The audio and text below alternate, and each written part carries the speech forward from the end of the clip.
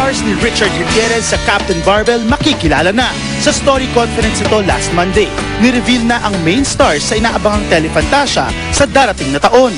Kabilang sa cast ang bating aktor na si Christopher De Leon, bagong kapuso Sam Pinto, at ang next big star na si Francesca Farr. Gaganap rin ang mga celebrity castaways na sina Michelle Madrigal, Ervic Vijandre, John Hall, at first celebrity soul survivor, Akihiro Sato. Yes, matagal namin pinaghandaan tong Captain Barbell last year pa on the works na ito at finally nandito na kami sa punto na magsisimula na. Everyone's very excited and a lot of work was put into this. So, ito na may execute na namin and very excited. First time nakakasama rin ni Chard ang twin stars na sina Bea Binene at Jake Vargas.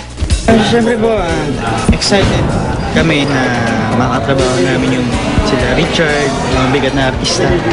Siyempre po, masaya po kami kasi makatrabaho namin sila. May makukuha rin kaming parang sa mag-arte. Super wow, kasi super powerhouse cast po siya and I'm excited to work with them. Pero pinakaabangan ang official announcement na si Solenn Heussaff ang leading lady ni Chard. And Solenn's very open-minded and she wants to learn. And malalaman mo naman sa tao yun kapag if someone wants to learn something, if someone wants to achieve something, they learn fast. So, you know, siguro Solenn will learn fast. I'm really excited and I'm excited to know what my role is also. So, very happy.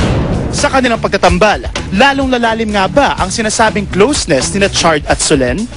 Very, very nice. We're very close. We're getting closer and closer. I mean, I've known him for a few, maybe 2-3 years. Pero just recently, like, know better because I always with Mon and then after Survivor, parang all of us have a thing in common. So we're getting. And I'm sure after Captain Barbell, we're gonna be like this now.